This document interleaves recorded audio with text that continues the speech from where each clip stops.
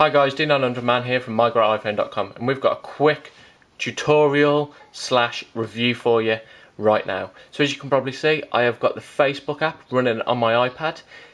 We all know that Facebook are meant to be releasing an iPad application, and this looks like it's going to get here quicker than some of us may have thought.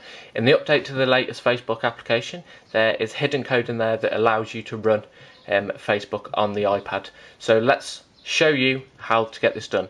So for this, you're obviously going to need an iPad, the Facebook application, which is free from the App Store, and iFile available from Cydia.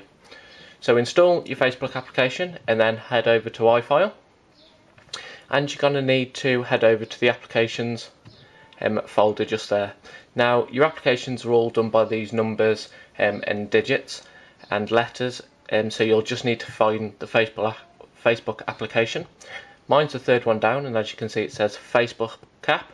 You need to go into that, and then you need to scroll down and head into the info plist file there, and you need to open it as a property list viewer.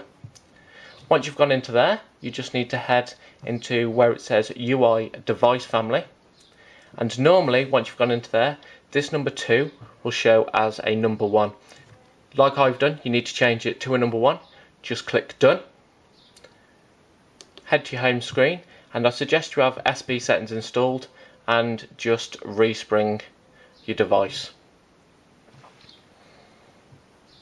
So we'll just give it a few seconds there to respring. As you can hear, it's just respringing now. Once you then unlock, you can head over to your Facebook application. And as you can see, Facebook now looks native on the iPad. You've got your chat features, you've also got all your news features just there. You can head over, and then you've got your photos just there, a list of all your friends, places, so on and so forth. Now I've got to say that this application on the iPad actually works a little bit better than it does on the iPhone. So that's how to get the native Facebook application working on the iPad. Hopefully that they will release a proper version soon. Remember, to do this you'll need a jailbroken iPad, either 1 or 2.